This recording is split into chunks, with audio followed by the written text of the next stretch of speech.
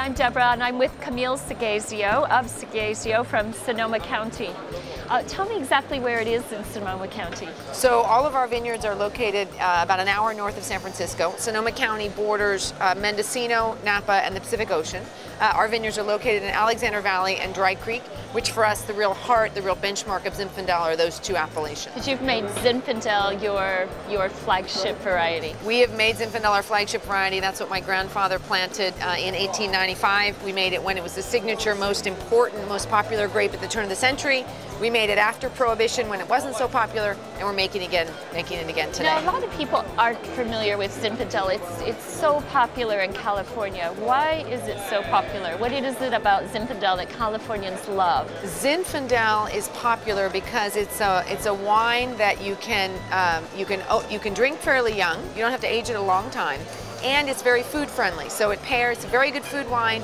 You get really ripe, good blackberry, blueberry, cherry, good spice with Zinfandel. It makes it a fantastic food wine. It goes very well with grilled barbecue, so Californians love to have it outside. But it's also a wine that can pair well with some rich dishes into the winter. Now, Zinfandel is a little bit tricky to grow, right? It doesn't ripen. It's one of the few grape varieties that doesn't ripen all at the same time. Yes, Zinfandel is an absolute nightmare. So uneven ripening means that in the same cluster you can have underripe green fruit and overripe, more raisin port style of fruit. So your philosophy towards how you're going to farm it really drives not just the quality you have, but also the style you have. You can have leaner, greener zins, you can have overripe, more port amaroni styles of zins, or you can be somewhere in the middle.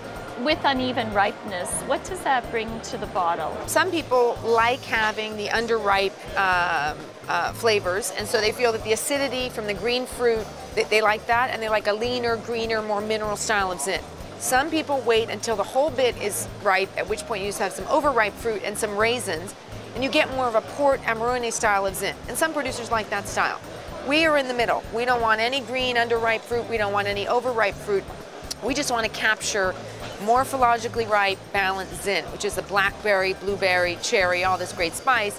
No underripe fruit and no overripe fruit. But that's got to be done by hand. You have to hand farm, and you have to thin. So we do a lot of thinning on zin, particularly this last vintage, which was a very big crop. You know, you've got to thin, and then the second thing is the grape is thin-skinned, so it's very delicate. So you get any kind of rain on zin, you're immediately going to get rot. So again, your farming zin is really the key to having some semblance of control over your quality. You have quite a few family members involved in the business, and you're one of the oldest families growing grapes, or the longest history of growing grapes in the county. Yes. How does it feel to carry that heritage? You know, it is it's an amazing business. I'm so proud to be in this family business. The unique thing is that we actually all get along. And so my brother's my boss. I just got an email from him now. My cousin Ted is in the cellar. And I think what's great is that we all love what we do, and we all love our own area. And there's no jealousy or thought about what's he doing. We're all united in this kind of common goal.